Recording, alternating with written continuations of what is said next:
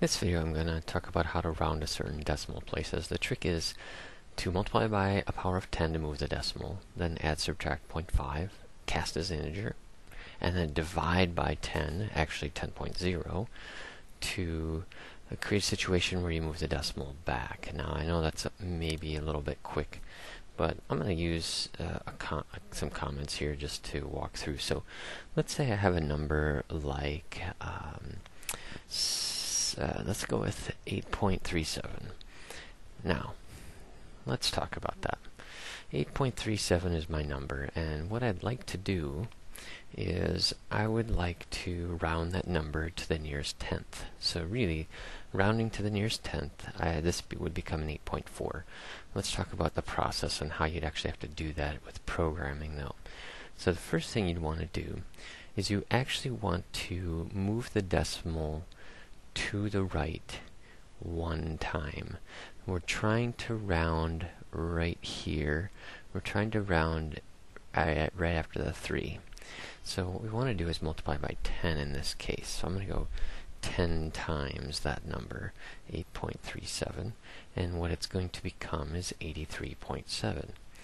So I know that seems a little bit strange, but that is the process we have to follow. We're going to round to one decimal.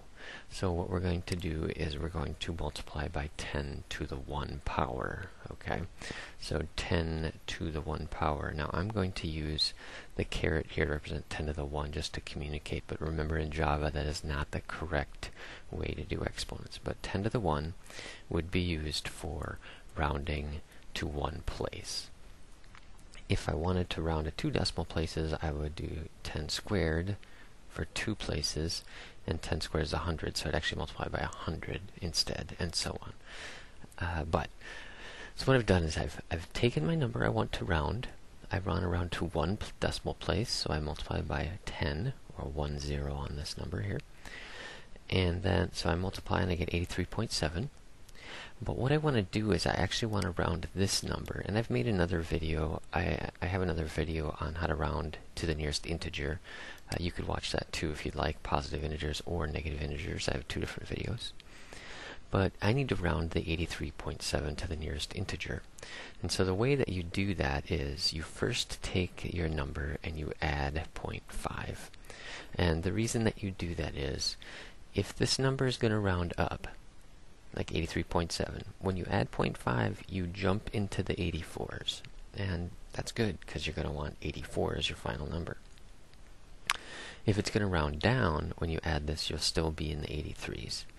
But I'll add the 0.5 to my number, and now we have to think of this as 84.2.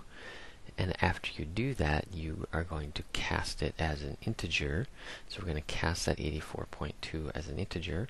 Remember, casting is, I have videos on casting also, but casting basically is going to drop the decimal, so it's going to be 84. And finally, what I'm going to do is I'm going to take that 84 and I'm going to divide by 10. Now, it's very important to understand a few things here. Thing 1, the reason I'm dividing by 10 is I'm trying to move the decimal place back to where it belongs. I'm trying to turn this back into 8.4. Okay, because up in the first step here, I multiplied by 10 to move the decimal. First step is to move the 10, move the decimal one place to the right. And the last step is going to be to put it back where it was, to move it back 1. Now, if you know about mixing data types, right now I have 84 divided by 10. That's a warning sign. I have an integer divided by an integer, so it's actually going to give me an integer answer, and that answer in programming, the output's going to only be 8, and that's not what I want. If that doesn't make sense to you and you don't understand that, I do have another video on mixing data types that you could watch. So in order to correct that situation, I need to make sure that these are not just all integers. And I do that simply by dividing by 10.0 and not just 10. Because now 84 divided by 10.0 will give me the correct decimal answer, which is 8.4. And remember, that's exactly what I'm looking for my answer here. 8.37 rounded to one decimal should become an 8.4. So I've done this in a bunch of comments just to show the whole process. Now what I'll do is I'll actually do it in some code. So I'm going to set up a variable, a equals, and we'll use the same number, 8.37. And what I'm trying to do here is I'm trying to round to one decimal place. Now, to do that, remember this process I need to follow. And I'm going to do it all in one line of code, just to be more efficient. So I'm going to output, and what I want to do is output this 8.37 rounded to one decimal. So the first step I need to do, one decimal place rounded, means I need to move the decimal one place. So I'm going to take a, the 8.37, and I'm going to multiply it by 10. So 10 times a. Then the next step is, after I move the decimal, is to add 0.5 if this is a positive number. If this was a negative number, I would have to subtract 0.5. But here I'm going to add 0.5. So I multiply by 10 to move the decimal. I add 0.5 to make the decimal either jump above the next integer or stay at the current integer. After I add the 0.5, then I need to cast all of this as an integer. I need to cast my solution as an integer. Be very careful here. If you simply add the int like this, it's not going to work properly. You want to cast your entire answer, so we need to do all of this stuff first. So this now says cast all this other stuff as an integer. And here's parentheses, order operations, do parentheses first. It does all this calculation and then turns it into an integer.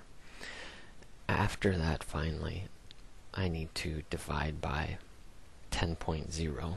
And remember, it does need to be 10.0 if you want a decimal output, which is what we want. So I've walked through each of these steps. I've done it all in one line of code. So here's my a value. Step 1, multiply by 10, because I want one decimal. Step 2, add 0.5 to make the number move up an integer or stay at the current integer. Then cast it so that you drop all the extra decimals. And then divide back so you move the decimal back one place. And I'll run this, and you'll see that I get 8.4. And if I want to just test this some more, I'll change my 8 to something like, let's go 10 point, let's see, we're supposed to go to one decimal, 298,611. And again, remember my code, and the beauty of it is I don't need to change my code anymore, because it's going to take the a value, move the decimal, add 0.5, drop all the extra decimals, and then divide back and move the decimal back. So this should round to 10.3 if I've done this properly. And there it is, 10.3. Now, just to kind of double check my code, I want to make sure that this program is not always rounding up no matter what. So if I were to change this maybe to a 10.528611, and I'm trying to round to one place, so this should just round to 10.5. And I'll run that just to prove that the code is correct and that it's working. And there's 10.5. Now, let's talk about if I didn't want to round to the first decimal. What if I wanted to round this to the second decimal? There are some really quick changes here, because all you need to do now is follow the same process, but remember that you're rounding to the second decimal, which means to do that, we want to take the current decimal point, move it 2 places. And the way you move it 2 places is you'd multiply by 100. So here, I'd multiply by 100. And now I have to keep in mind that, okay, I multiply by 100. So currently now I will have 1052.8. I'm going to still add the 0.5. And then I'm going to have to divide the 100 back. And I'll run this just to kind of test my code here. And there's my 10.53. Because this 2 should round up to a 3 because of the 8 right after it. And so really, once you practice this and once you get the hang of it, it really is quite simple. It's just the same code. You just have to decide by what number you multiply by it, and that's determined by how many decimal places you want to go out. So the easiest thing to remember is, if you want one decimal place, you multiply by 10. 10 has 1 0. If you want 2 decimal places, multiply by 100. There's 2 zeros for 2 decimal places. You want to go 3 decimal places? Multiply by 1,000. 1, 2, 3. Just remember that you have to divide back by the exact same number here. So, I see 1,000 here, which means I should be rounding to the 3rd decimal. So this 1, 2, 3, this 8 should round if I run this code. And it will be 10.529, which is correct. Just to prove my point, I'll go one more 0 here, which is I see 1, 2, 3, 4 zeros, which is the 4th decimal. 1, 2, 3, 4. So the 6 should stay a 6 because of the 1 right after. And we'll round to the 4th decimal place. And there it is. So that's basically how you would round. Now, just remember, if you're rounding negative numbers, you'd have to be using a minus 0.5 inside here to make that work.